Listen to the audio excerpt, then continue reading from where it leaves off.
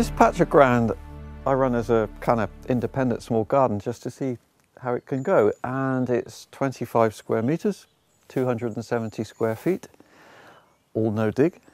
And the no dig part of it makes it very easy to second crop, to succeed with succession.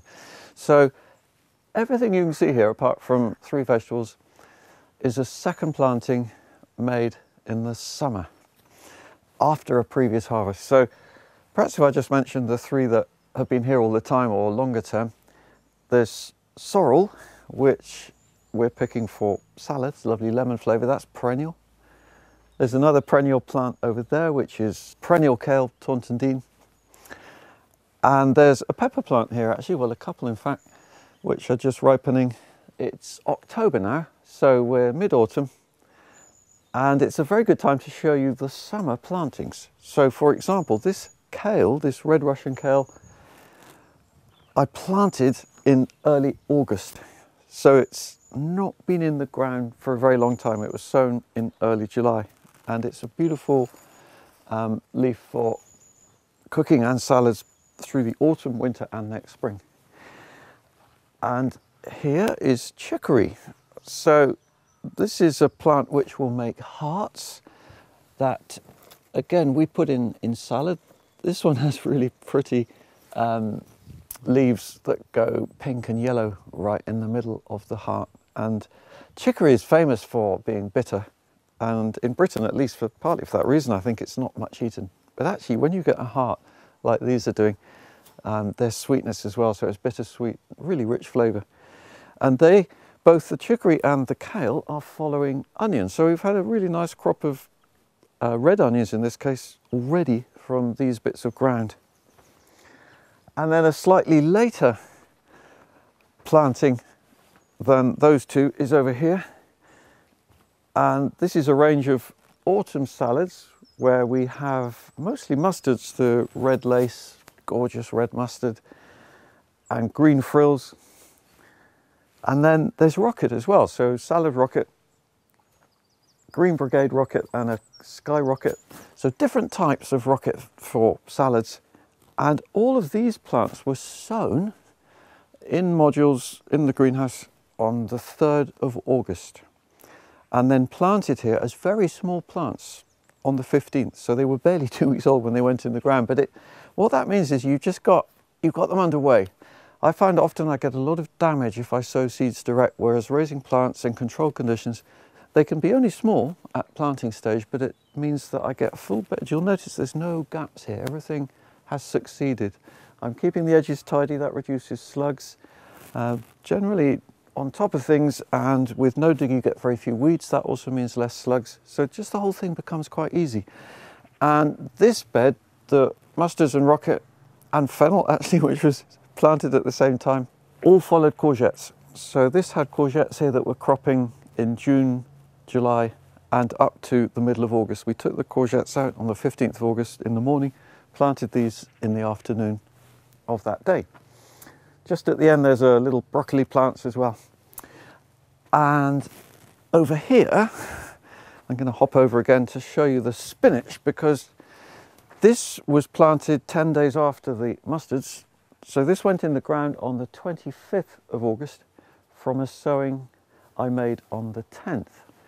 And it's a variety or type of spinach called Medania, M-E-D-A-N-I-A, which I've grown for many years now. It's never let me down, and it makes these beautiful, lush, rich, thick leaves, which are ready to harvest now for sure. And then the plants will stay here over winter as quite small plants. They tolerate a lot of frost, and then they will crop from late March, say, through April and May until they flower in early June next year. So that's 9 months after they were sown. And it's not a well-known thing, and it deserves to be much better known, that the best time of year to sow spinach is August. It's one of the many things I mention in my diary, because I've noticed over the years that timings are what often lead people astray. And if you sow something at the wrong time, you get problems like spinach flowering if you sow it in the spring. So sow it in August, you get lovely harvest in the autumn, survive the winter and harvest again in the spring, all from that one sowing.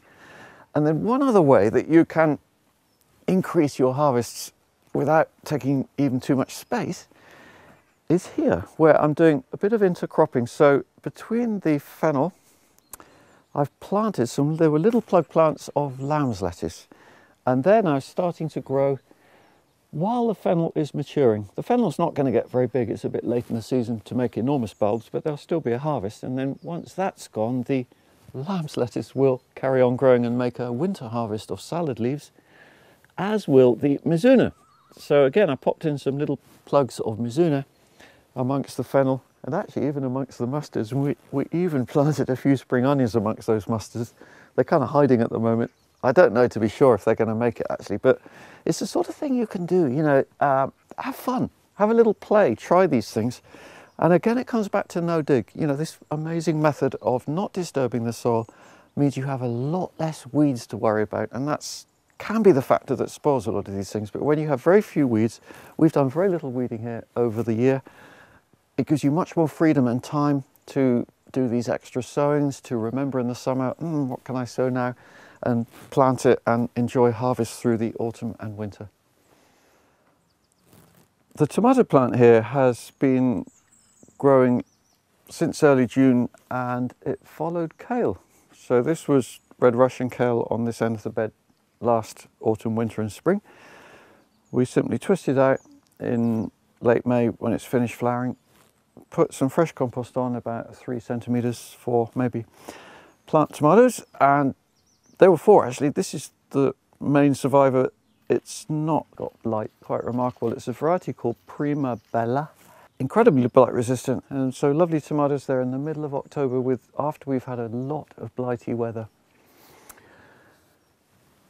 This crop is under mesh, and that's because we have a lot of sparrows here, and the sparrows love to eat ruby chard and beetroot leaves. That's their favourites. In fact, they make holes like that. I think one's been getting in and having a peck. But basically this is chard which went in early July from late June sowing, and it followed wild rocket that we were harvesting here in the spring. So I'll just put this mesh back to keep those sparrows out mostly and discourage them. The leeks here were sown a long time ago. They were sown in the middle of May. It's now October, so that's 5 months ago. And they were planted here in early August after parsley. Actually, we had a lot of parsley here in the spring. There's one parsley plant that survived right the way through. And so these leeks were raised in pots as multi-sown seedlings, and they've got a long way to go until, well, they can grow a lot more, I should say, to be big. And I'll reckon to harvest these in March and April next year, so they'll stand there all winter. It's a hardy variety, or particularly hardy variety, which will stand all that time.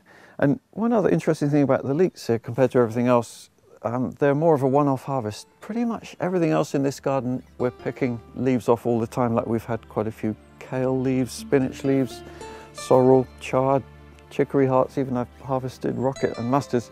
But the leeks is a one-off, so they'll come ready late March in April.